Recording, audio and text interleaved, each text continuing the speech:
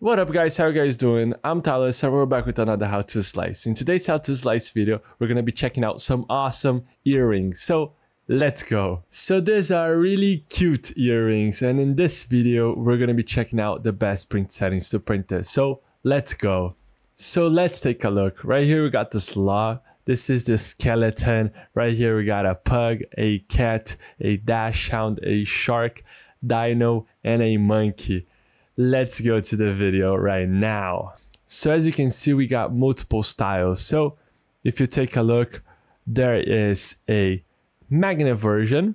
So you can just glue in a magnet, and a tap version with a tap cover. So you can just buy a separate tap and install it and just glue and cover it, and it will look really nice. And right here, we got some fun models too. This is a really nice model because it looks like the shark or the dino is biting on the ears.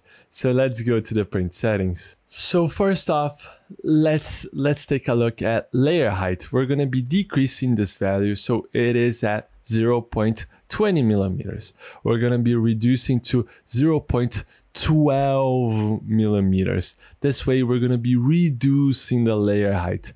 By reducing the layer height, we're gonna have more layers to print. So it's gonna take more time to print, but we're gonna have a finer and better quality. And for small pieces like this, it's crucial, because if you have a really small part and each layer is at a 0.20 millimeters, you're going to be able to see those lines and you don't want to see them. So in really small models, we got to reduce this value to 0.12 millimeters. Over here in vertical shells, we're going to be leaving at 3. So the standard, just to get a really rigid model. Going over to fill density, we can be increasing to 10%. This is perfect. So the standard 10% with gyroid is perfect to get a really dense model. Right here on skirt and brim, let's analyze if this model really needs brim. So as you can see, all of the parts do not have the best bed adhesion. It would be considered to add brim to increase the surface of contact. But I will go a step forward and recommend something first. If you have some bed adhesion issues, there are multiple causes to have some bed adhesion issues. So your print might be unsticking from the build plate. To avoid that, first off, you should always level your printer. So with a level printer, you're gonna get a good first layer, a really solid one that has good surface of area of contact to the build plate, because if you print too high off, all your filament are just gonna drop down and it's not gonna have a solid layer to stick to the build plate. Other than that, I would recommend, this is a really nice tip, to always clean your build plate. So clean it with some isopropylic alcohol or detergent, just to remove all of the dust and oils from your finger that are on the build plate. Oils from your finger will impact a lot the bed adhesion. It's not gonna help your filament stick to the build plate. So always consider cleaning your build plate, whichever print you're gonna do, even if it's a really tiny part or a really big part, because the first layer is the most important layer. If your build plate's really dirty, your first layer is not going to be at a good result. And the first layer is the most important layer, because all of the other layers are gonna go on top of this one. If you do not have a really well printed out first layer, all the other layers are going to be a really good print. So I would recommend doing this before adding any brim. If you have issues with, if you still have issues, I would reconsider brim. I do consider brim, but before clean your build plate, get it really leveled and print it really slowly. You're not gonna need any brim, but if you want, feel free to add a 2 millimeter brim, just to secure the pieces to the build plate. So like this one, you can be adding brim. This is the skeleton. It's quite tall, so you can be adding brim. To do this, I'm going to be showing you a really nice tip to add to specific parts of your print. So a really nice tip. if you would, let's say you want to add brim just to this part. If you go over here and add brim, this is adding brim to the whole project. Let's say you just want brim on this part and you do not want to add brim to the dyno right here. That's got a good surface of contact to the build plate. What you can do is just select it.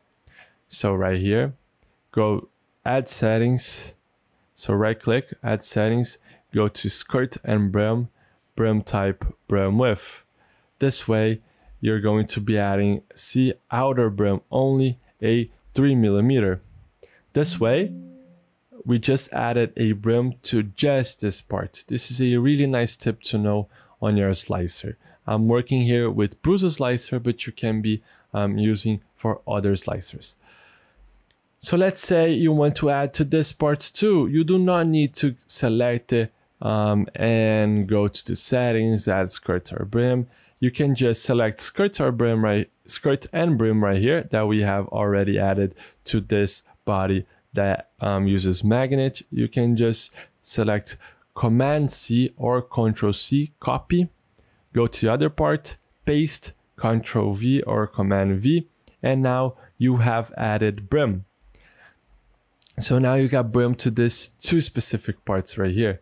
I'm not gonna be adding brim to the other parts. I do recommend cleaning your build plates really well, and maybe you're not gonna have any issues and will not need any brim. But if you want, you can just be adding to this really high part. This is optional.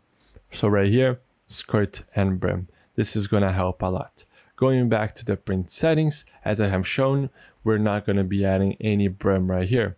On support material, all of these models are optimized, so we do not need any support material at all.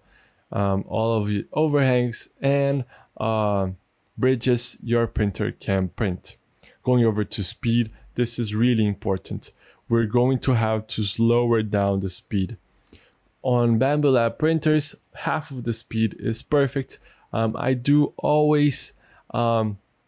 always say this because it's really important. Always print in these cases that the models are not, they're really small or they're really critical, much overhangs or anything like that. I would consider printing it slowly. It's better to print one time slowly than have to print 3 times trying to print it really fast. So print it slowly to get a good result and reduces the chance of your print failing, especially if you're at a low-end printer and if you're not really secure and confident with your print. So on small parameters, I do recommend going down this value to print all of these models really slowly to get a good result. So reduce this value. Right here, we can just go a step forward and reduce to, let's say, 60mm. On our test, we got some great results by printing it really slowly. So we can be going down and changing the configurations to print at a really low pace. What I would recommend, if you just change to small parameters right here to 50, sometimes as most of the earrings are really small, you just change small parameters and it's gonna change the configuration to all of the model because everything is a small parameter. But we're gonna be going down right here and just reducing everything to 60mm, around 60mm. Some of these configurations as support material is not even gonna change, but it's better to get a really slow value. This is for the Ender 2 V3 SE on Bambu Lab printers. Printing half of the speed is going to get a really good and solid print. Going over to first layer speed, print it at slow pace. As I have said before, the first layer is the most important layer because it's going to determine if your print is going to get a good result or not. So now let's slice. So as you can see, we have slicing. It's going to take 7 hours and 52 minutes to print all of them. Feel free to choose which one you find it best. As you can see, they look quite nice with a 0.2 12mm layer height. I hope you guys enjoy it. Those slicing videos are an initiative from STL Academy, which is the educational project from STLflix. So if you guys want to learn more about 3D printing, you could check our description and look at STL Academy courses. And don't forget, see you guys at the next slicing.